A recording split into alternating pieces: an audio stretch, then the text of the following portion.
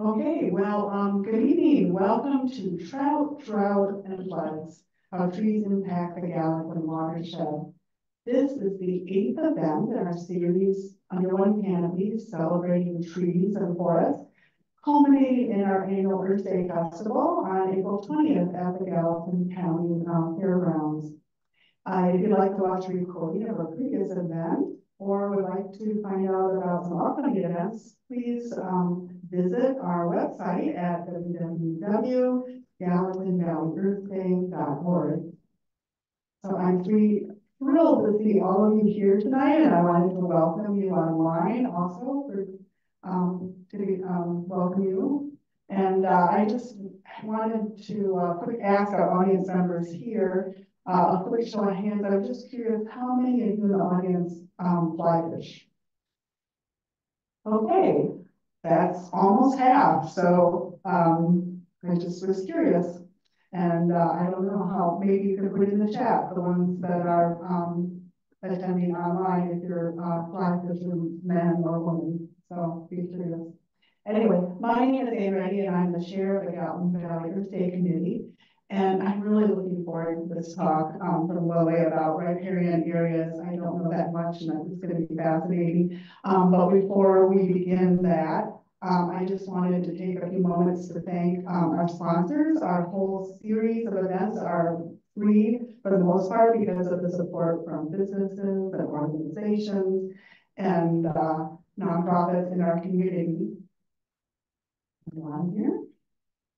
I'd like to thank our fiscal sponsor, Greater Gallatin United Way, and our premier sponsors, the City of Bozeman, Volkswagen of Bozeman, and Audi Bozeman, and our benefactor sponsors, Sacagawea Audubon Society, our local radio station, KGBM, Bozeman Greenville, and Montana Parents Magazine. And also our stewards, which include Happy Craft Hand, Sacagawea Audubon Society, whoops, I already said that twice, Virtual Ski Area, Republic Services, CO, Bozeman Mountain Studio, and Gallatin Wildlife Association, and of course, all of the community members who volunteer and help make this happen. And I'd like to give a special shout out to the underwriters of our event tonight, which is Montana Angler and Fly Fishing and Trout, Madison Gallatin Trout Unlimited.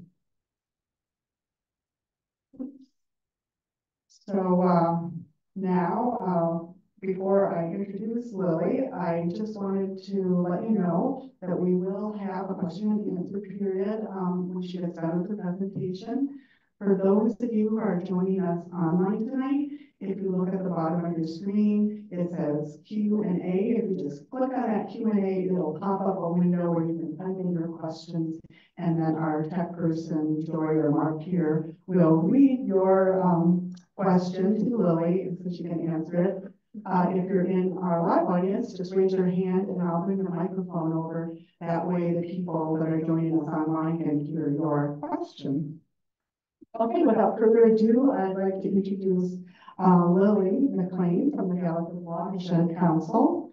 Lilly is the Restoration Director for the Gallatin Watershed Council, and she earned her master's degree in Bioresource Engineering from Montana State University. She believes that our efforts to protect natural resources in the Gallatin Valley are strongest together.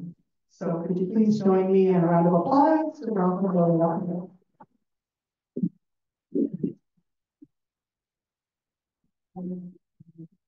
Oh,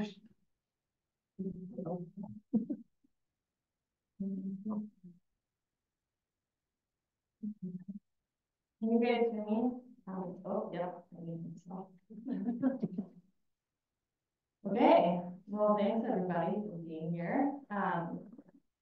This is intimidating to me a little bit to be in front of people. I usually do this on Zoom. So it's great to see everybody's faces. I'm going to try to ignore that we have maybe 50 people online. I'm going to pretend like I'm in the kitchen with my husband. I'm really passionate about trees, and that's because I work for the Gallatin Watershed Council, and our mission is to guide collaborative stewardship of water in the Gallatin Valley for a healthy and productive landscape. And when I use that word collaborative, I don't mean that lightly. We work with many different organizations, many different demographics, across interest groups. And what I love about my work is that we all have something in common with each other. And I work in that space, that common space. And I get to build connections between people because we all share dependence on water. And we also all share a very limited supply of water. We all need that to be very clean. When we live in a watershed, we're forced to be part of the community. And that's why I love my work. And I'm in this community with you all. I'm in this community with the coyotes, with the fish, with the elk. And I work for them just as much as I work for you. And my obsession with trees all started because in my work, I listen to the community all the time. I'm like a professional listener. And I listen to worries, and I listen to hopes and dreams and wishes. And my job is to collect those and to problem solve and try to address, find where we have commonality and try to build programs and grant fundraise and address those common issues. And so a watershed council, that's what watershed groups do. We're a national model, we're nationally recognized, and that's what foundations and grants and agencies are looking to watershed councils to be that ear on the ground, or right there, we're that pinch point. And so we're listening to our community, we're out talking to farmers, ranchers, we're out talking to the anglers, we're listening to the bikers, we're talking to scientists, and we're saying, okay, this is what we're hearing, and now I'm going to go talk to our state agencies, our federal agencies, and our foundations. We're going to try to bring that money and that capacity and help bring it to our community. And I'm here today to recruit you in my collaborative effort so that you will join me and share in this passion for trees, because trees, I think, are the silver bullet. If there was ever a silver bullet, it's trees, and it's our riparian areas, especially here in the Gallatin watershed. They solve everything. There's every person I talk to a T, cares about fish. They care about wildlife. They care about clean water. They care about risks due to flooding and erosion, and they care about drought. Riparian areas are a major tool in how we manage all of those. And so if there's anything that I'm going to throw my weight behind to achieve my mission of collaborative stewardship of water, this is it. So I hope that by the end of today, you understand why, and then what you can do to participate and be part of the solution. Let's see, did I forget anything there? Okay. So we're going to start with trout. This is the fish I caught with my two brothers on the Gallatin River. Took all three of us to land it. Best day of my life. He's still out there. So I want to set a scene. I want you to imagine your favorite fishing hole. And I bet you it's under the roots of a willow. And I bet you those branches are reaching out over this dark pool. And that there's a haze of caddisflies and salmonflies, and they're backlit by the sun. And there's warblers and maybe a ruby-crowned kinglet darting in and out. And you've got this perfect drift floating by. And maybe you've got a dropper nymph on there, and you're hoping to coax a trout out from the depths of the pool. And you look up, and there's a bald eagle, right, Catherine? Bald eagle. And you look up, and there's a bald eagle, and he's watching you, and he's judging you. And he's waiting for you to move on, so that he can have a go. And you take, you know, you say, okay, I'm not successful, but you decide to head on down. Ooh. We're getting feedback for the live on or the online live stream, so that's why I turned it down. Okay, okay. I'm gonna speak up a little bit. So you move on, right? Your toes are cold in this cold, clear water, and you walk down the riffle over the cobbled stones, right? There's this clear bottom, cobbly stones. It's a little slippery. There's a little bit of algae there.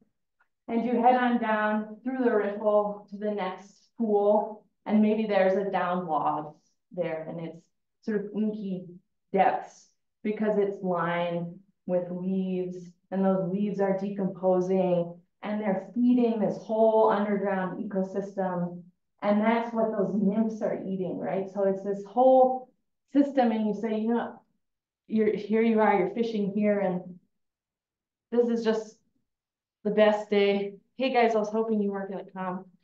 Now I'm nervous.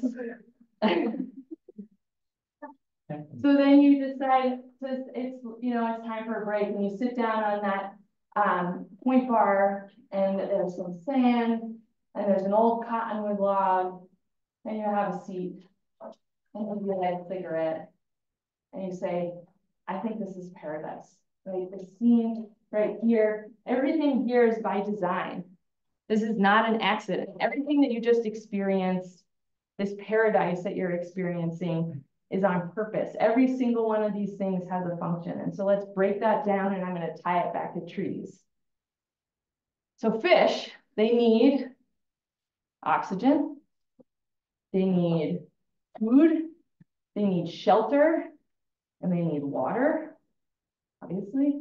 And we'll get to the water, we'll get back to that water piece because we're going to talk about drought and floods, but let's address each one of these separately. So first, we're going to start with oxygen. Right there in the water, but still, trout are highly dependent on oxygen. They've got, you know, lots of blood vessels in their gills. It works just like our lungs. And trout are different than their friends, the bass and walleye and perch. These guys need a ton of oxygen for their development, their metabolism. And so when they're swimming in the water, it's just like us going for a run. And when there's not that much oxygen in the water, it's kind of like us going for a run with a straw. Or maybe we're coming from sea level and we're running up at altitude.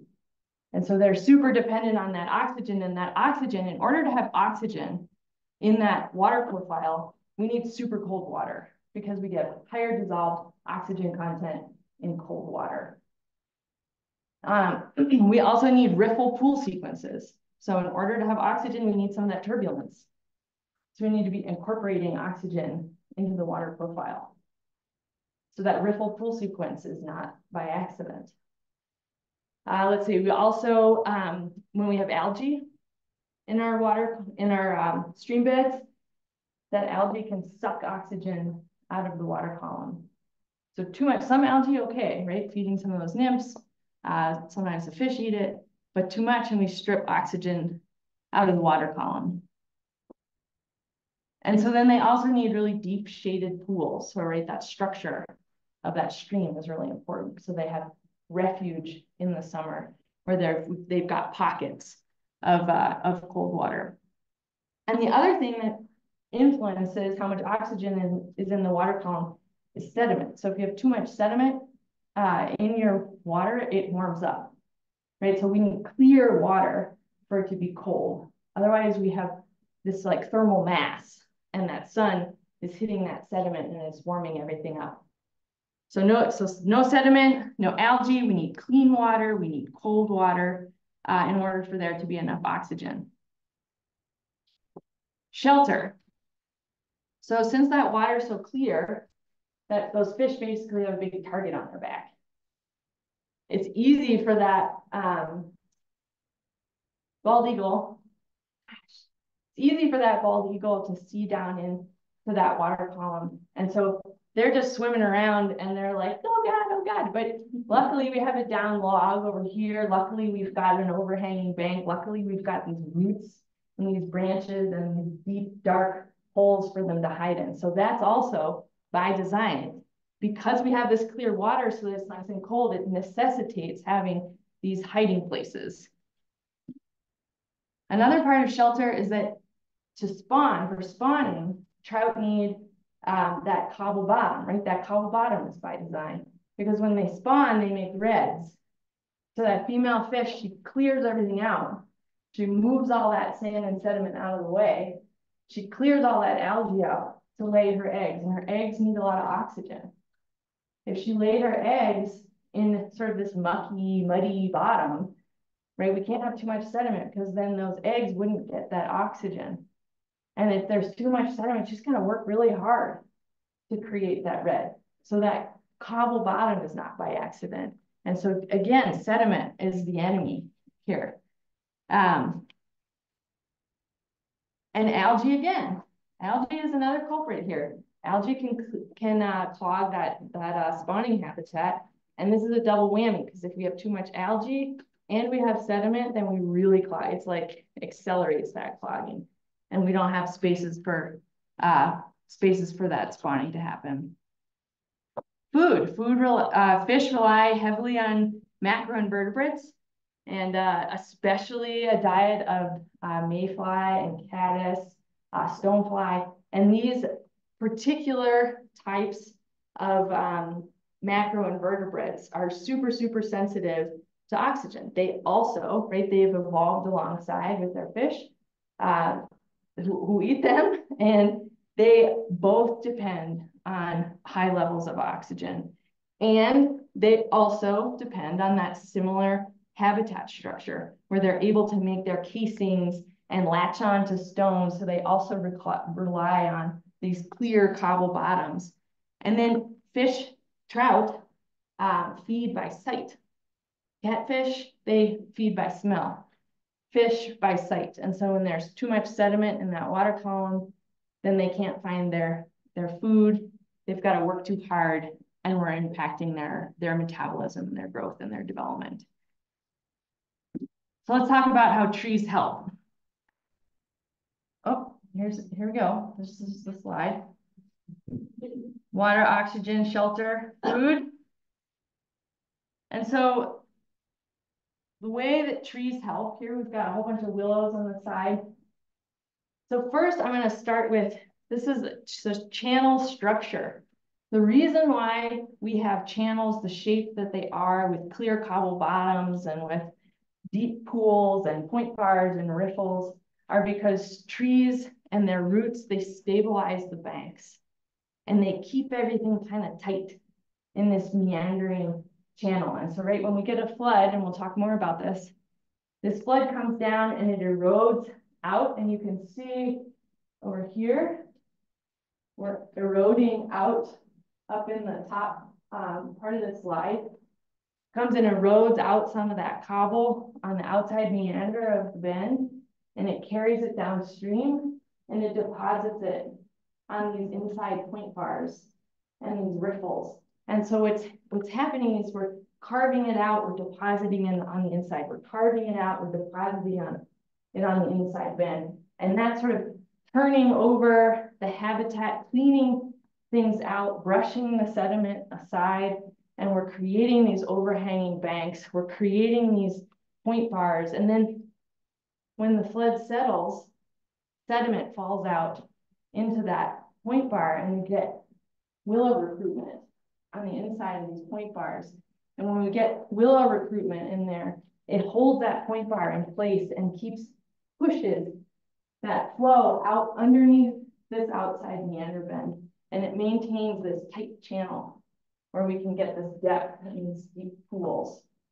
And then it moves over that riffle sequence and it gets oxygenated. And then it goes down into a deep pool where it's got sort of that deeper habitat over the next riffle. And this is called dynamic equilibrium. And so our stream channels that are held in place by deep rooting native riparian vegetation are able to maintain and sustain this structure. And this is like the #1 most critical thing for our fish habitat is maintaining dynamic equilibrium that is stable. And we'll come back to this when we talk about floods. But holding on, we live in a alluvial fan. We've got this cobble bottom or cobble alluvium, and then we've got this sediment, this silty sand. Stuart, help me. Less. This is my soils professor. So I didn't expect you to be here, and now I don't know anything about soils. And I'm like, alluvium. So, but it's very dynamic, and so it adjusts to pressure pretty easily. So if you, these willows and dogwoods and alders, their roots are doing a lot of work. And when you remove those, the dynamic of this stream channel can change very drastically, and the habitat can shift very drastically. And so without it, oh, here we go. Look, here we've our meander, our beautiful meander, where we're depositing these point bars. We've got our willow and cottonwood recruitment coming out here, and we're making this beautiful meandering stream. Right, we've got these cottonwoods are really doing their work here. Beautiful photo by Kestrel Aerial, so Chris Boyer. This is the East Gallatin River. This is why right here we've got our riparian zones forcing this channel shape and providing all that great length and that great habitat. And without it, this is what happens. We're doing a project out here. I'm really excited about this project. We did work on this project a little while ago. This is the East Gallatin, this is Camp Creek. No riparian vegetation. Everything changes. We're just dumping sediment into this system. Trout do not love this. They can't see their food. Their spawning habitat is all choked out. We got a bunch of algae in this system. It's hot, right? No shade. And it's big solar collector. It's like a big solar panel. Same thing with this. No habitat complexity, just dumping sediment in. It's eroding very dynamically there. The other thing that's not happening, let's see if I have this. Oh yeah, here. So a couple other things that they're doing. So here we've got shade, we've got habitat complexity. All the dead bits of trees are super important because they're adding branches. That's habitat complexity. You know, once it erodes, this bank erodes out, maybe this year that cottonwood falls in. That's excellent habitat. And then, you know, those roots hanging over, the leaves are adding to that, to the food down there for the nymphs and those caddis and salmonfly, and so all their dead bits are really important. And right, no dead bits here. There's no good habitat. We're not adding anything good here. And then the last thing that's happening here is that we have a whole bunch of non-point source pollution everywhere. So algae, right? Algae is not great, and sediment's not great. And when we have this complexity all along our stream banks, and we've got sediment coming in from our urban, suburban systems, or our agricultural fields, or maybe our trails and our roads, it gets stopped in its tracks because of this riparian vegetation. Thick, bushy stream sides trap all that sediment. Same thing when it floods, when the stream floods and it's carrying all that dirty water and it moves out onto its floodplain and it moves through this complex riparian vegetation, it drops its sediment. So it's trapping all that sediment and helping maintain those cobble bottom streams. And then nutrients, nitrogen and phosphorus. Nitrogen and phosphorus turn on algae. High temperature, nitrogen and phosphorus turn on algae, right? That's choking our habitat, stripping oxygen from the water column. When we have high levels of nitrogen and phosphorus in our groundwater or our stormwater runoff, say from fertilizer or from septic drain fields or from, let's see, dog waste, manure, any of that stuff that gets into the groundwater or is, surface water flow, stormwater, and it moves through dense riparian vegetation, and we've been cultivating these great soils, right? And so those nutrients get taken up by it from the shallow groundwater, right? We've got deep rooting woody plants, and they're soaking up a lot of those nutrients before they have a chance to get here. And they're taking it up and they're kind of holding it. It's like a big sink, a big nutrient sink. And especially when we've got great soils, because we're creating this like really dynamic ecosystem, those soils are full of really good microbes that are breaking down nitrogen, got lots of good absorption sites for phosphorus. And so this is your riparian buffer is removing all sorts of non-point source pollution and making sure that the trout have that oxygen and places to spawn, and their food have got plenty of places to live. So trees pretty much are the reason why this system looks the way it does, and why that sort of idyllic trout stream that you have in your mind, and you dream of this, and you say, this is paradise. This is why people come here and pay lots of money to live here, to travel here, to vacation here. It's because of riparian vegetation. It's because of those willows, those dogwoods, those alder, and those cottonwoods, keeping everything in balance. I don't know. Should we take some questions before we move to floods? Maybe not. There's going to be a lot of crossover. I'm going to jump to remember everything I just said. So there's a lot of crossover here.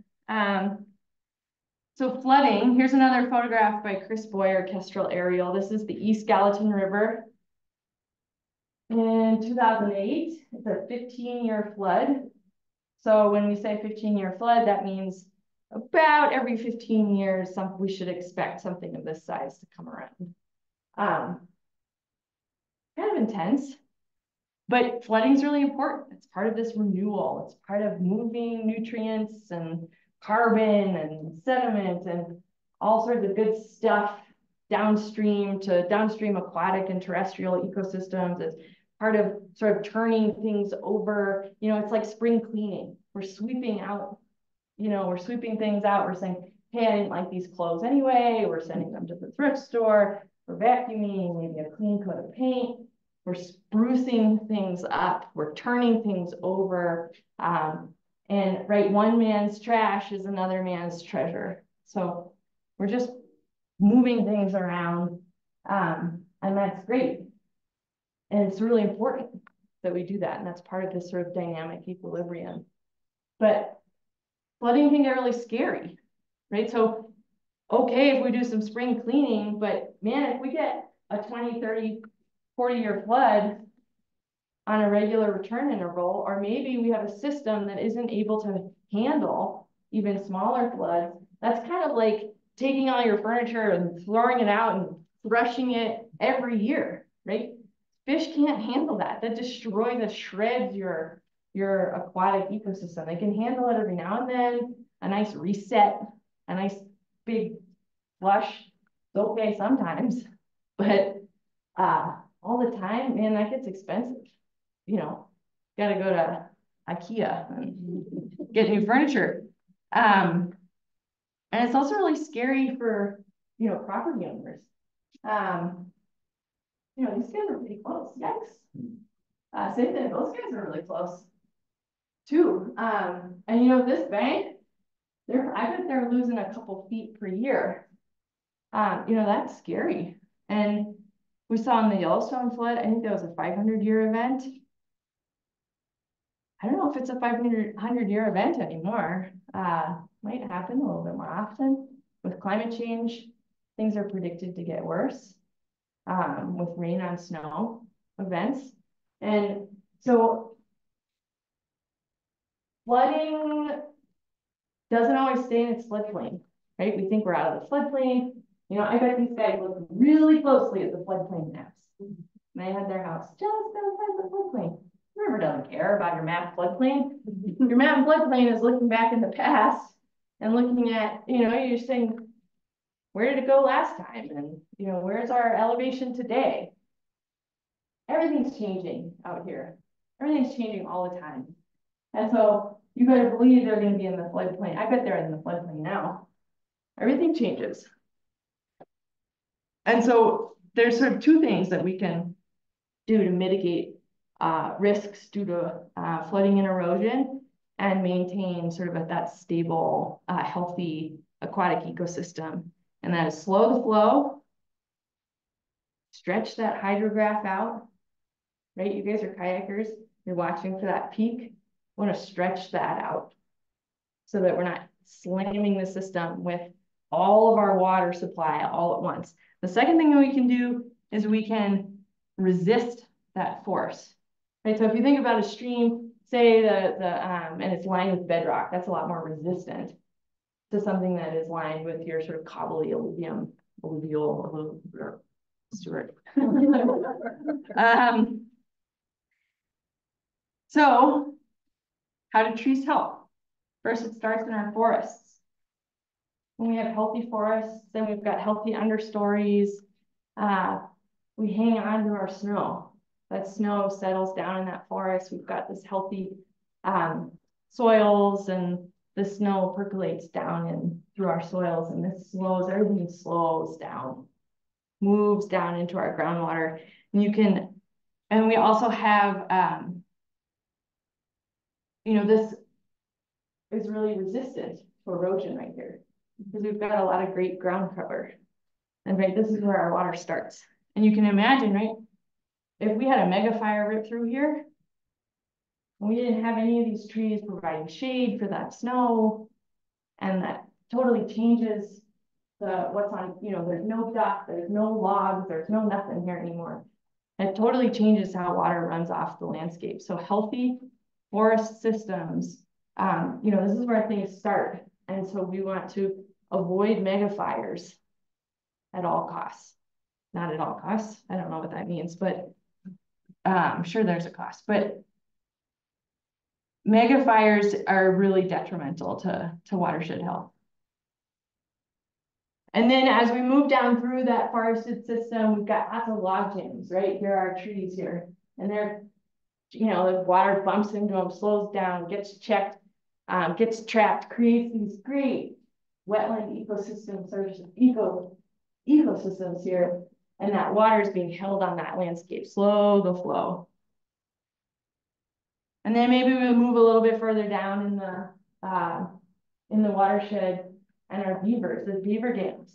These things are huge. They store so much water. They slow things down in a big way, you know, made possible by all of your trees here. Look at all this water that this thing is holding. That's huge for slowing down floodwaters. And then our floodplains. When water can, again, hop its banks, and we want it to be able to hop its banks easily, right? It's not, if its banks are way up here and it can't access its floodplain, it's not spreading out and doing this. When it spreads out, it slows down. And it slows down a ton when it moves through this. You know, when it's moving through this, man, it's really getting the wind knocked out of its sails there. It's dissipating those forces, and it's slowing down, and that water's moving down into the groundwater. I mean, into the soil profile. You know, if our system looks like this, none of that stuff is happening. You know, beaver's not going to make a dam out of this. This isn't a log jam. When this system floods, there's nothing really to slow it down. This stuff is just pretty slippery. So that's got, you know, we don't have any of our tools here to slow those floodwaters down when we don't have that riparian vegetation. And the same is true for drought. Right, so everything that I just said about flooding is also, you know, sort of the flip side of that coin is drought. So everything that all those tools that we have on that landscape, from those log jams, those beaver dams, those intact floodplains, that's helping us with drought because that's holding that water on that landscape.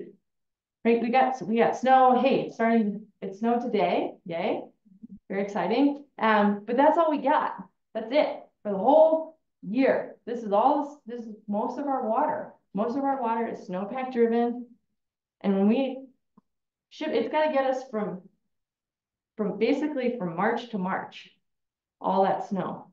And it's got to, you know, grow wheat and barley and make our beer, and so we can take our shower, and we all got to use that, and it's got to get us a whole year around. And, you know, maybe we'll leave some for the fish. We're over allocated in our watershed. We're a closed basin. We're over allocated. What that means is that we have no more surface water rights left.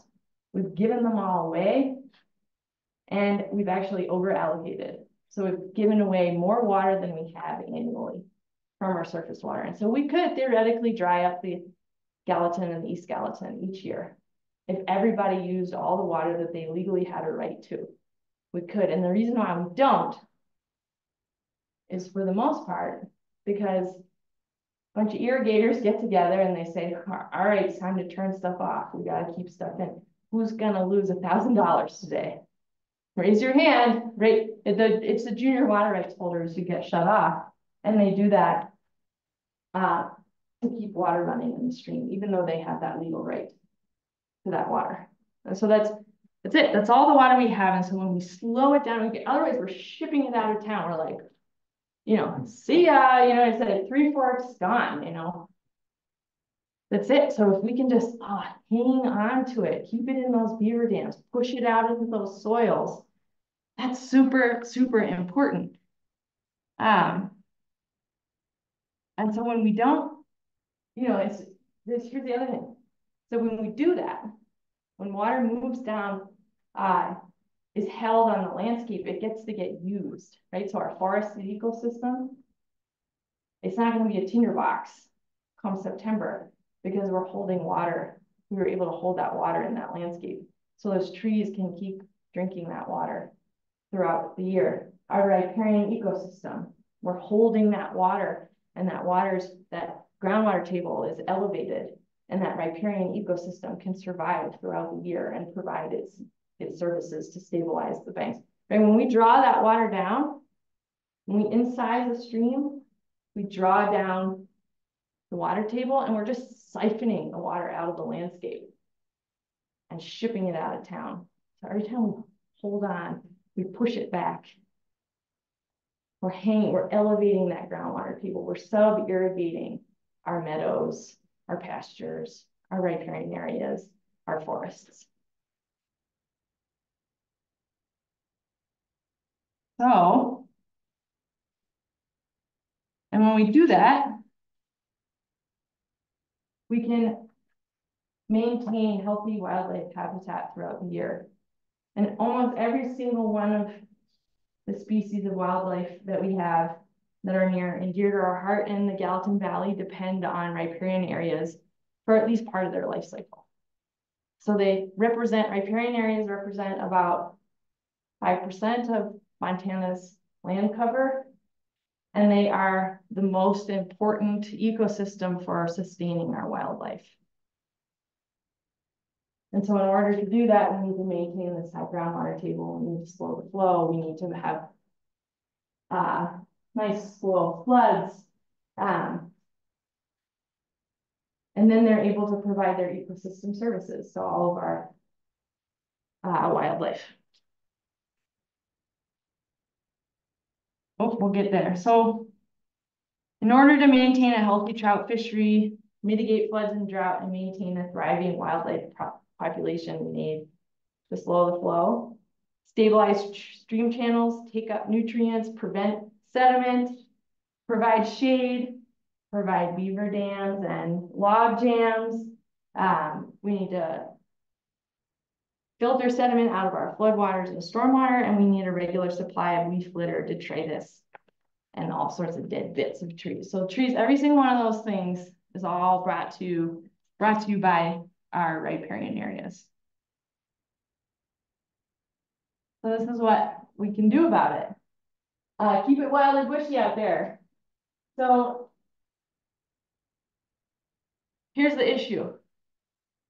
All the red here represents where we have zero riparian vegetation. Zero, nilch, none. That's 40% of our stream miles. Yikes. And then all this, let's see, yellow represents, so it's another 10%. So we've got 40% of our stream miles are missing any riparian vegetation, then another 10% has got less than optimal. We've got a problem. And what we first and foremost need to do is give stream space to regrow native riparian vegetation. And at a minimum, small streams need 100 feet on either side. Medium streams need 150 feet on either side, and large streams need 300 feet on either side. And this is based on a whole bunch of literature out of a lot of really great work out of Montana Department of Environmental Quality and Montana Fish, Wildlife, and Parks. And then taking a look at our channel migration zones and our patterns of flooding. And if we want to, our stream systems, right, it all works together as a system. It's not, when you think of a river, don't think of it just as its channel. That's just one piece of the river. The river is its channel, its floodplain, and its riparian area. Because that water is moving either very, very close to the surface, sort of at the surface, very close to the surface, or sometimes it's just moving right on through. The whole thing is conveying water and is super essential. It's all working together to provide these ecosystem services, maintaining a healthy trout fishery, mitigating drought and flood. Drought. Yeah. And then it's also working to treat any non-point source pollution, right? And when we're treating that pollution, it's all about residence time. The bigger that buffer, the longer that water has time to be in contact with those soils and have those plants take up those nutrients. And so the bigger the better, but we absolutely need at a minimum for our small streams, 100 feet, medium, 150, large streams, 300. And within that buffer, let's practice best management practices. Recreate with care. Search and destroy noxious weeds. Those guys will talk to Stuart about that afterwards. We'd like some help with that. And those guys, noxious weeds will really take over and make it challenging for a native community to establish. Don't mow unless it's part of your weed management regime. Do not apply fertilizer and non-herbicide pesticides. Manage grazing. Not all grazing is bad. Some grazing is actually, these riparian systems really evolved right alongside with a lot of disturbance, right? They're browsing from elk and from deer and from beaver, and that kind of like turns them on, and when that willow gets chomped on, it's like tomorrow, he's shot up a whole bunch of extra branches. So not all grazing is bad. It can actually really help be part of the restoration story. Leave the leaves. My dad, I wonder if he's listening. We pick up sticks. We love picking up sticks. Leave them. Cultivate crops outside the buffer and build outside of the buffer. So, right, we can all do this together. This is going to take a group effort. When we look at this is going to take a group effort. I need everybody with me. I don't care what your job is. Are you a planner? Are you a teacher? Are you a consultant? Maybe you have a lot of money, or you have a foundation. Doesn't matter who. There's 50,000 parcels in the Gallatin County. We all need to be part of this solution, part of this story. And so whatever we can do to implement these best management practices in our lives, whether it's just going for a run or whether it's because we own a large section of the Gallatin, whatever, we do what we can. Plant trees, or plant a tree, plant 100, And you can do that with us, or maybe again, you're a landowner and we have a guide. So replanting your stream sides, we've got a guide for you. It's got Draft. We've got a new version, really beautiful version coming out soon, but we've got a few copies in the back. You can do it. A lot of these streams, they don't need bulldozers. They don't need a whole bunch of crazy stuff. You know, those huge eroding banks I showed you, those kind of need a heavier hand. But most of our streams just need us to back off and plant some trees. And those trees, they don't even have to be like $150 trees. They can be teeny little saplings and seedlings, and then they can be cuttings. A lot of these trees, so willows, for example, you just chop off their arm and plant it in the soil and it grows a new willow. You know, you can do this. I want to empower you to do this. If you don't have a bunch of land by the stream, which I don't, come volunteer with us. We've got all sorts of volunteer events. We've got a great program called Branch Out Bozeman, and that's all about growing our urban tree canopy, because when we have canopy over our city streets, that stormwater is cooled, right? Instead of hitting hot asphalt, that stormwater is much cooler. And then also, we've got a lot of stream corridors in our city. We want to replant all of them. We want to take those back. We want to reimagine them and have them be beautiful sanctuaries of cottonwoods and aspens. And right now, in our more underserved communities is where we have some pretty mangy looking forgotten streams. And there's fish in there. That's really important trout habitat, actually, these spring creeks. Let's plant the heck out of them. So come volunteer with us in the city of Bozeman. We're also doing projects across the watershed, and we want to build a tree fund. We need trees. We want to have a robust volunteer program. We do. We want to grow it. Hey, how about 500 trees a year? And we want to do that with community volunteers. We want to build that program, grow that program, so you can volunteer with us, plant your own tree, or contribute to the tree fund. This is huge. Envision Gallatin future land use map. How many in here knew that this is happening? This is massive.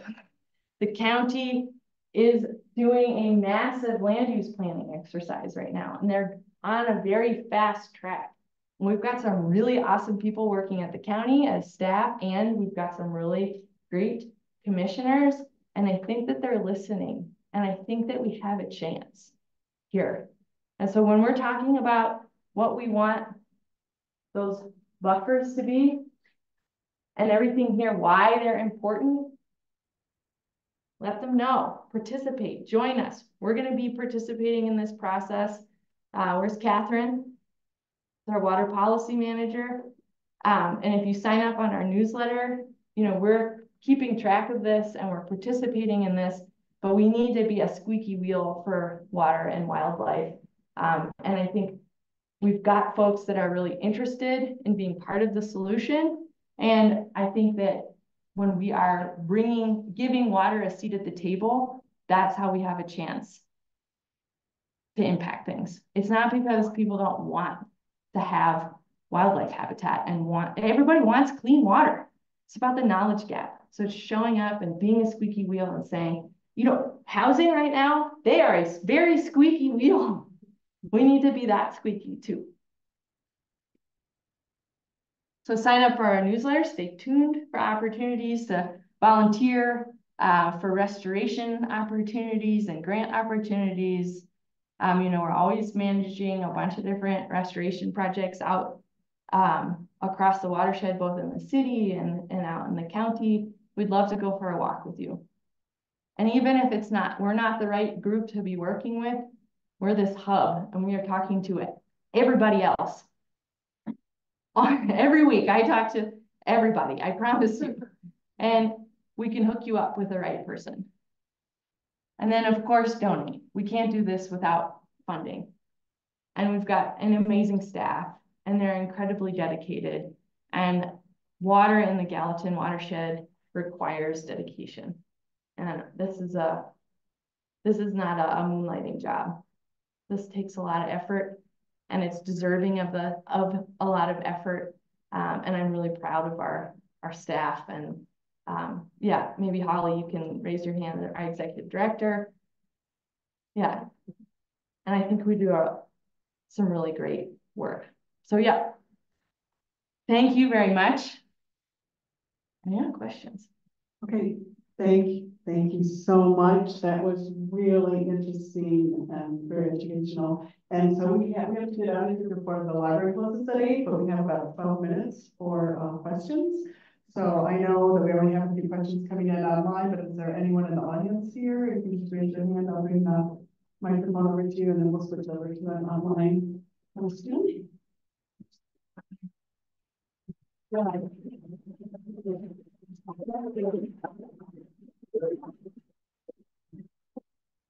Thanks, Lily. That was great. I have a question about the stream corridors, and one of your last slides where you had the 100 feet, 150 feet, 300. And so I don't know where Birdie Creek falls into that, maybe medium streams. But currently the UDC in the city of Bozeman is 75 feet for the setback, and in some places that's not done. And so I was just wondering what your efforts might be with the city on the UDC update. Yeah. Yeah, so that process has been stalled a little bit, and it's been a little bit interesting because they've been doing the main UDC update, but then they've also been doing a wetland code update. And Article 6 is where we have all the natural resources stuff from our wetlands, for our water courses, and that Article 6 is that natural resources, and it's that's where we have those setbacks. And so Commissioner Cunningham, Mayor Cunningham now, was a big proponent of wetlands and trying to figure out how do we mitigate those wetlands more locally. And then we had sort of this whole big UDC effort. Not quite sure if the rest of Article 6 is going to be addressed or not. So the watercourse setbacks, we're not sure. It's kind of like, it might be something that's slipping through the cracks. In this sort of reconsolidation and trying to like figure out, for the city, trying to figure out how to restart that public engagement in the UDC, maybe we will see those watercourse setbacks sort of emerge as part of a bigger package. And that's what we would like to see. And I think that's something that we can be asking for, saying, hey, don't forget, it's not just about wetlands. It's also about these watercourse setbacks. And I think there's a couple different things that we can do there. Is I think we've got a lot of clarifying to do in that section. We've got actually pretty good, besides the setbacks being smaller than I'd like them to be, we actually have some pretty good protective language, and I think it just gets kind of lost. So that section just needs some cleaning up and some clarifying. But then I think we're just coming out with this guidance document that we're calling the Watercourse Commons Initiative. And that's where we're recommending these, and those are, that's in a draft form right now. And we're really excited to have these numbers we're having everything be peer reviewed by our different partners. And having this gives us that sort of scientific justification so we can start that conversation to say, hey, I know we're they're 75 right now, but actually we want 100, and maybe, and I have to look at the list. We have a list of those large, medium, and it's actually medium and ecologically significant, right? Because some of those spring creeks are really small, but they're very ecologically significant. They need that extra. And then all the rest is the small. So got to go back and look at that list and say, hey, we did our homework. Can you please? Yeah. And I think we'd love your help in that. So. Okay, okay, now, Jory, we have a question online. Yes, we have an online question. How do irrigation ditches fit into this model? Yeah, so when we say a water course, we mean a stream and we mean a stream ditch. We do not mean a ditch. And so we rely on the Gallatin Conservation District to provide us with that definition. And so the Gallatin Conservation District applied, or they're the administrators of the 310 law, and they regulate the stream bed and bank. Really interesting local government process, the Gallatin Conservation District, anyway. But they take jurisdiction over streams and stream ditches. And so a stream ditch is a stream that conveys irrigation water and then gets pulled out later. So it looks a lot like a stream. If you turn the head gate off, it would still run with water, is pretty much what that means. And so, but for a agricultural water user facility is a ditch. And that, if you turn the head gate off, it runs dry. Yep. So they also need protection. Those irrigation ditches also need protection. That irrigation network is a major tool on our landscape to recharge our aquifer and to keep our open spaces open, essentially, because that's how farmers operate. But when we can't go there yet. That's a totally different set of factors and players that go into sort of establishing protection of those, that ditch network, that irrigation network. It's deserving of it, but this effort is not encompassing of that. Great, thank you. Okay, we have another question from our audience here. Oh, okay. We over the microphone. You can hold it close to your mouth. You mentioned recharging aquifers with groundwater. I mean, there's so many wells. I mean, north of Dummer, we live 200, 300, 400 feet wells. How do you know what's going on with that? How can you tell? I mean, when your well runs dry, I guess that's not a good sign. But how do we know what's? I mean, can we just indiscriminately just put wells? No, we can't. This is getting a little bit outside of my comfort zone, so I'm gonna answer it a little bit. We have a relatively simple aquifer. It's an unconfined aquifer. And so our aquifer, our underground ecosystem is very connected to our surface water. So we're pretty sure when you poke a hole in the aquifer, that's every drop you pull out of the aquifer is a drop that's not seen by the trout later. There's a couple different things happening with some lawsuits and at the state level with the NRC that is trying to address that challenge better, because you can poke holes in as exempt wells in some cases, but it's pretty connected. Yeah. And so I think it was interesting that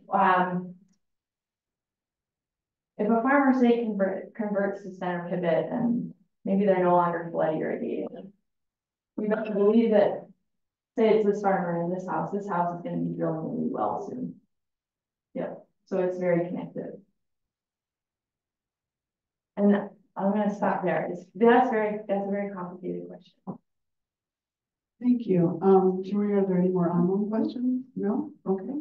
Then last call for any more questions here. If not, then great. I'm just going to wrap up. How about one more round of applause? I just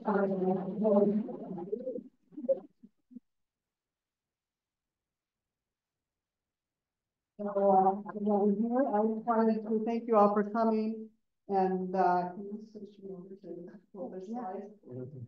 Thank you. And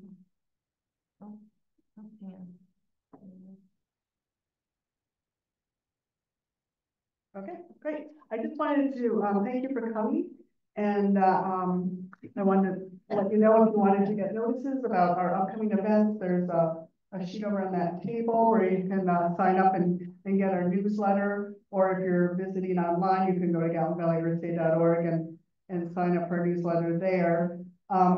I wanted to tell you about some exciting upcoming events. Actually, if you really like trees, there's a really fun workshop that we're holding here on April 12th and 14th. You can sign up to learn about riparian forests with Ashley Martins. There's a limit of 12 people, and it costs $30 per person. and she's really great. It's a really fun time, the workshops, and you can just go to GallatinValleyBirthday.org to register for that workshop. If you'd like to come to our next talk, we have another tree talk, great one, old growth forests in Montana. Where are they? Why are they important? And what can you do to save them? And we're bringing Joan Maloof in. She is an author for a number of books on old growth forests, and she's the founder of the Old Growth Forest Network. And it'll be at the Museum of the Rockies on April 11th. And come for our 6 p.m. reception. We have a lot of free food and drinks, and there'll be exhibits about trees. And also, Joan will be there you can purchase and then have her sign her latest book on old growth forests. So that should be a really fun evening. And then, of course, please join us for our annual Gallatin Valley Birthday Festival. There's something for everyone there. We have music, live music. We have great food from Fork and Spoon. Tons of great kids activities. There's a magic monster show that's very popular, face painting. There's a chance for kids to do educational programs and win prizes. Every kid wins a prize. So it's very fun. For the adults, there's also talks every hour. A lot of really interesting talks you can find out about on our website. And also we have a live raptor presentation at 1:30 and 2:30 also there. And there are lots and lots of exhibits, including electric cars and composting, everything you can think of that is involved with Earth Day. So it's a lot of fun, and please join us. So I wanted to thank Lily one more time, and thank you all for coming, and I hope to see you at our next event. Thank you. So, we have the really interesting information at our table back here. You might want to take a few minutes and talk to the folks at the room. Thanks. Bye. Thank you so much.